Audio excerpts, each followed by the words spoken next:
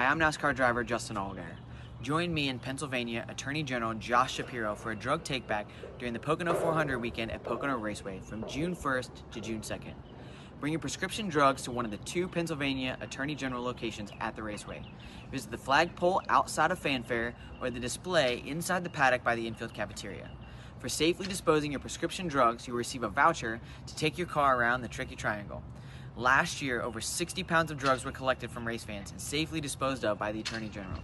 Help combat the opioid epidemic, work towards preventing substance abuse, and help save lives.